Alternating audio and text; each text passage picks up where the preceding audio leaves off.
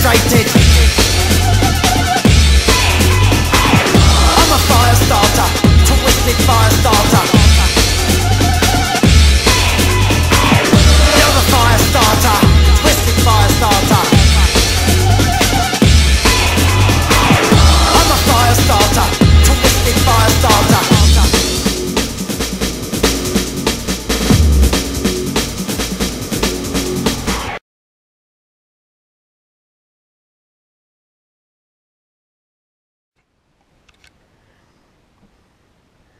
What's up, YouTube? You know what time it is. It's MightyFan time, and this is the official start of my new series. And you know what? It's almost winter around here, which means we have to start thinking about colder weather sports too, right? So, of course, one of the colder weather sports is hockey. And, you know, living here in the Philadelphia area, of course, we're all big Flyers fans. And, you know, hockey has had a culture in this city. Maybe not quite like, you know, some of the other sports I've had over the years, basketball, football, baseball, but certainly there is a big culture for hockey in the Philadelphia area. And, of course, big-time Flyers fans. Youth hockey has really started to take over as well. And there's a lot more, you know, since the Flyers have come to town and had the success that they had in the 70s, of course, there's been a big, you know, hockey uprising in the Philadelphia area. Like lots of neighborhoods around here, big into hockey. Just a lot of really, you know, good hockey culture has been here. Ed Snyder, of course, has had some big initiatives in the urban areas for hockey. There's been, you know, a big kind of hockey renaissance in this area, really in the last 20, 30, 40 years, really since the Flyers, and then of course what has gone on with like I said, with the youth hockey and with such organizations. But all that being said, as we all know, I'm a throwback jersey collector. I'm a jersey collector. It's what I've been doing for over 10 years now. I have a big love and passion for it, as you all know. And now I thought one of the things that I've kind of been neglecting in recent years, as I said in a previous video, has been hockey, has been the NHL throwbacks. You know, I've been getting a lot of football, a lot of basketball, a lot of baseball throwbacks, hockey ones here and there. But I thought, you know what, let me get really back into the hockey throwbacks and try to get, you know, keep that aspect of the collection growing as well as the other sports. And in recent weeks, of course, as you saw, got the Teemu Selanne Anaheim Mighty Ducks throwback, the Wild Wing throwback, the alternate that they wore for like one game. Got that one in the fold, and I've since added another really rare, hard-to-get jersey in the fold as well. And I'll get to that in a second. But as I said in that video, my goal in this series is not just to get the tradition, right? The traditional jerseys, the old-time, all-time jerseys that we've all seen and loved and you know, cheered for, what have you. But it's also to get those hard-to-get jerseys. Maybe it's an alternate, maybe it's just a style they didn't wear for very long, you know, such like that, like the Wild Wing. Certainly a jersey that's hard to get. You know, you don't see it very often, and ones like that, the Wild Wing, some of these other jerseys, including the one I'm showing now for this video, certainly rare, hard to get jerseys, kind of unique looking, you know, and that's the challenge that I'm giving myself, is to find some of those hard to get ones, as well as the traditional jerseys that we all know and love, but some of those alternates. Some of those just weird, wacky jersey styles that they had at a point for different teams. You know, try to get some of those in the collection too, and that's one of the things I'm really trying to do with the series. Now, this series is of course called MightyFan's Melting the Ice, and of course, when you talk about melting the ice, you need to have something hot to melt ice with. So all these jerseys are going to be serious heat. These are jerseys that will definitely, you know, bring that heat factor there, melt the ice. You guys get it. So that's the name of this series. This series will only be hockey jerseys. There will be no other sports in this series. It will only be hockey. So anytime I have a hockey pickup, I will have it on this series. And the other jerseys, The other sports, basketball, baseball, football, they'll be in my regular monthly, pickup series. As long as I have other, sports jerseys that I got those months to show, I'll put those in that series, MightyFan's pickups, monthly pickups. That series will be on its own, and this one will be on its own as well. This series is just for hockey. That's all this series is going to be, and I'm looking forward to it. So this is the launch of it. So this is like this is launching the boat out to ocean, sending it off. This is the inaugural video, and I think I picked a pretty good jersey to do the inaugural video of this series for. Like I said, I had the Wild Wing in the last video. That really wasn't the start of this series. I probably should have done it, as the start of this series. But that was like a little taste, right? I gave you all a taste of what this series is about. And so before I get to the main jersey in this series, I do have one to share that's a project jersey. Okay, so this one is a blank that I have the designs of turning it into a certain player. So let's get right into it. And again, this isn't the main jersey for this series, but this is kind of like a side, one on the side here. So this one is, like I said, this is a project jersey. I got this blank off eBay. It came with a nice patch on it, and I want to get this turned into a certain player. So let's get to the jersey, and it's Boston Bruins. So shout out to Murph and all the Bruins fans out there. It is from the 90s. It's from their 1996 season. It's at the time, I think this would have been the home jersey, because back then teams used to wear the white jerseys at home and the darker ones on the road. Now, of course, it's switched. But this is the Boston Bruins home at the time jersey, and it's from the 96 season, so it's got the All-Star patch right there that the Bruins hosted that year in 1996. Like I said, it's a blank. Doesn't have any player name or number on the back, but it's got the Bruins alternate logo at the time on the sleeves. Of course, this would be the logo that they had on the Pooh Bear jersey, on the front of the Pooh Bear jersey, which I hope to get someday. But this at the time was on the shoulders as their alternate logo, and of course they got their traditional Boston Bruins logo on the front. It's got the nice, stripes on the bottom and on the sleeves. It's a starter. It's an old starter. It's one of my favorite companies for hockey jerseys. I love the old starter jerseys, as well as CCM, of course, and Coho, and some of those other companies that made them. But starter, I grew up with the starter jerseys, and CCM and Nike and such. But starter's always been one that I've always liked. They're just comfortable. They're built well. I think they did a really good job back in the day with their hockey jerseys. But and as all the starter jerseys did back then, it's got the starter logo on the bottom hem with the Eastern Conference logo as well. And of course, if the team's on the Western Conference, it would have had the Western Conference. That's how Starter did their jerseys back then. So you're asking yourself, okay, MightyFan, so what player are you going to have this jersey turned into? This jersey, of course, represents the 96 season. And originally, when I was thinking about picking this up, I was going to get it done into a Ray Bork.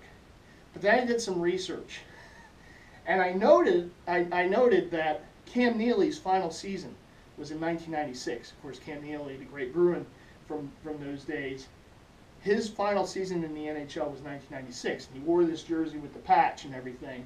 So I'm going to have this turned into a Cam Neely, number 8. I'm going to have I'm going to have Neely 8 on the back, and the 8 on the sleeves, just like Cam wore back then. I thought it'd be kind of cool, to have a jersey for Cam Neely's final season.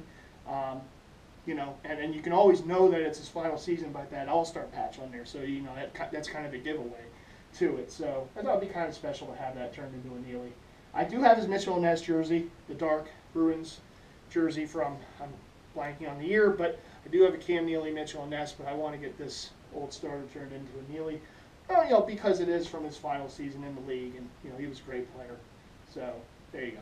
Boston Bruins 1996 home jersey at the time, the home white, blank starter to be turned into a Cam Neely. And of course, when it is turned into a Cam Neely, you'll be sure it will be on this series.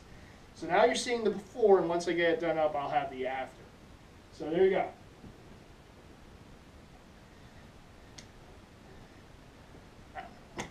I always think of I always think of Happy Gilmore whenever I see a Bruins jersey, the movie with Adam Sandler.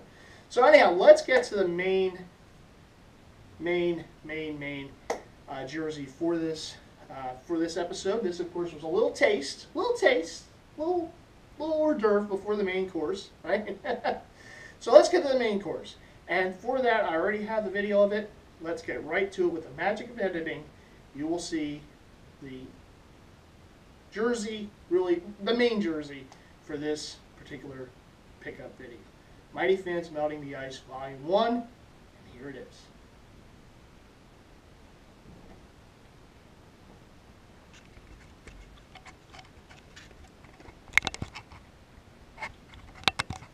All right, well, here it is. The alternate Kings jersey from the 90s. They wore this for about 6 games, I believe, that season. And then that was it. That was the only time they wore this. But this is the nicknamed the Burger King Kings jersey because of that logo on the front that resembles, in a way, the Burger King mascot King, the Big King, from the commercials and such. So people nicknamed this the Burger King Kings jersey. Awesome. This is a Wayne Gretzky, of course, the great one. Very hard to get jersey, much sought after by collectors, and I was able to pick up one. This is, again, another custom job. I had the blank jersey, and they had it turned into a Gretzky. Same company I got the Teemu Selanne from in Alberta, Canada, so shout out to them. And here it is. So it's got the big Kings head logo on the front, many different colors. And, of course, the gold is Dazzle Twill. And that's the only part of the jersey that is, but very nice. It's got the C, of course, triple stitched. The 99s on the sleeves are triple stitched as well. The only thing stitched on this jersey is the Kings logo, the C, the 99s on the sleeves, the name and number on the back, and the Kings primary at the time. This was their primary logo. I kind of dubbed this the Chevy logo because it kind of reminds me of the Chevy logo. But the Kings logo from the 90s, you can see it there when I turn it around. But these are the only things that are stitched onto this jersey. The pattern going around it, that kind of swoosh look, that's supplemented right onto the jersey. This is all one material, not multiple materials.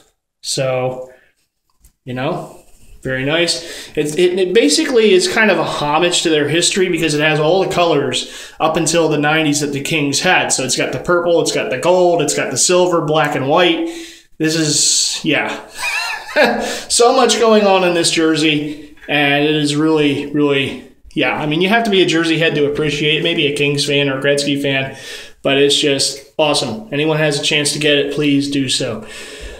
So there you see what I mean about the primary logo on the sleeves. Kind of like when the Ducks had the Wild Wing, they had their primary logo on the shoulder as well. So the Kings did that with the Kings logo on the shoulders, the big, bold Kings logo there on the shoulders, and then the that logo with the big King head on the front. So the Gretzky, again, triple stitched on the back. And the 99s are triple stitched as well. The big 99, that kind of funky font. And there you see the swoosh kind of going around it. Design there. The bottom, you see the CCM logo. You also see a Kings logo right there.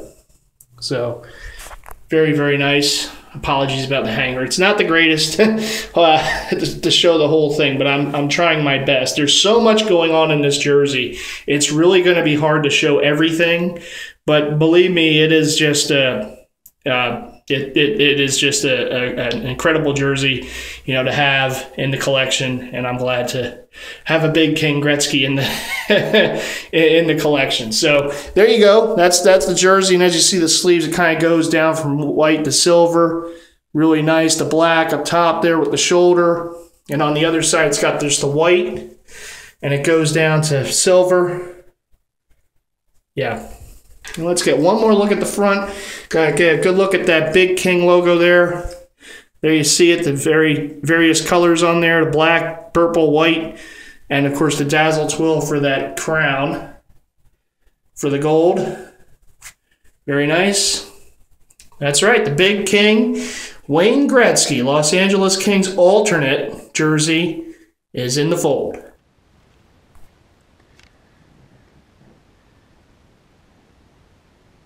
Okay, now, so there it is. There you just saw the Burger King Gretzky jersey close-ups. Now you're going to see it on me. That's one of the things I'm going to do in this series.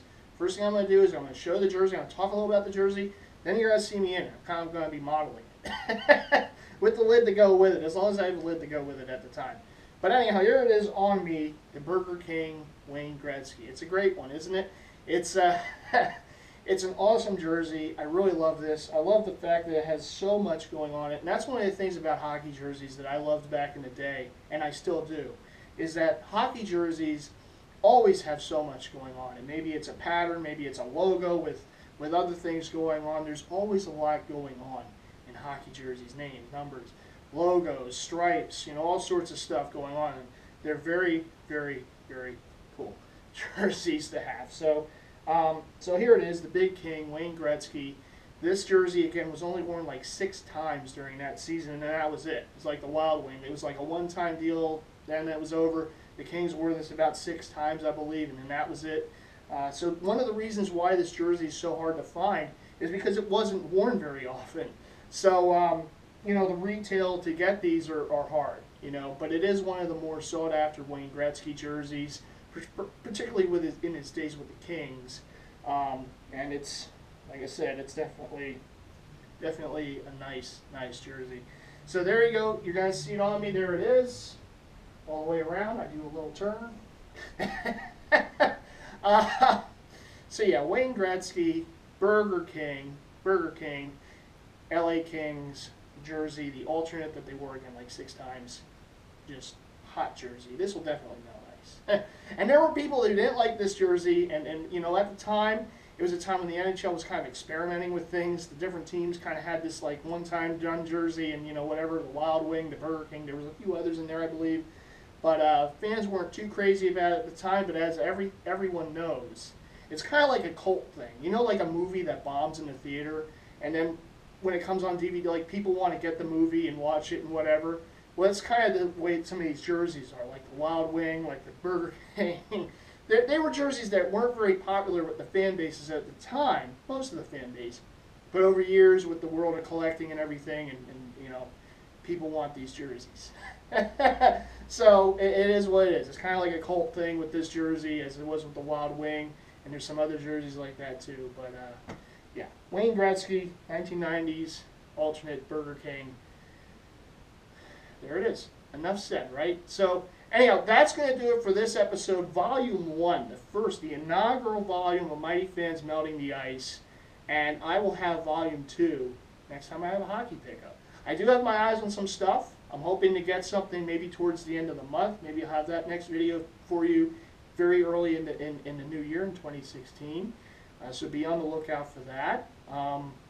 What else can I say, right? I hope you all enjoyed this. I hope you liked the way this video flowed. It's a work in progress, right? As anything is, it's always going to be a work in progress. There'll be things to perfect on. I hope to do so. I'm going to have a lot of fun with this series, certainly. And I hope you all enjoy watching it. So happy holidays. Got some holiday decorations in the background here. So happy holidays again to all my viewers out there, all my fellow Jersey heads, my hockey heads out there. Big happy holidays to all of you too. Hope you all enjoyed this video. Again, Volume 1. Why did I do the 2? Volume 1. I always do the piece at the end. Volume 1 of MightyFan's Breaking the Ice. I started with the great one. It's going to be hard to top. This is hard to top, but I'm going to see what I can do for Volume 2. There's the 2. Hope that Volume 2 will bring some more heat, melt some more ice, and I will see you all in the next one. And remember, Canada, you stay classy. All right, everyone, I will see you then. Happy holidays again. I'll see you in Volume 2. Take care.